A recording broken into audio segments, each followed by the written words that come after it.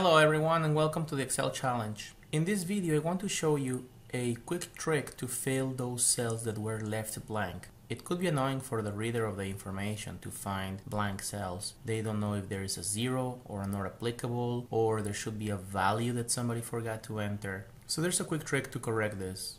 For this exercise I already created this table that shows the daily sales of products per day.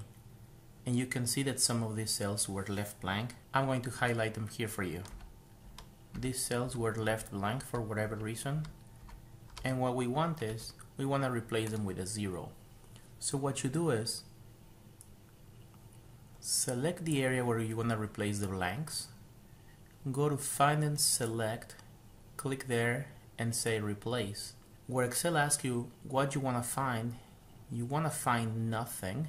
And you want to replace it with a zero.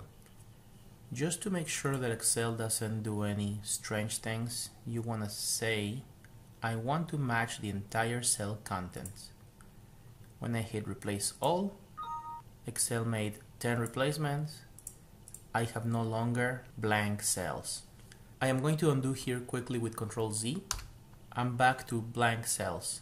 Another way you can do this is simply Ctrl H for replace.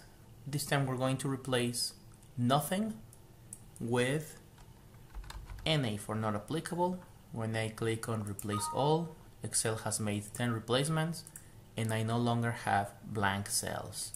Of course, if you only have 2 or 3 cells to fill out, go ahead and do it manually.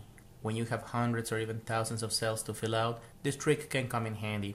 And I hope that is something that you can use in your work or at school.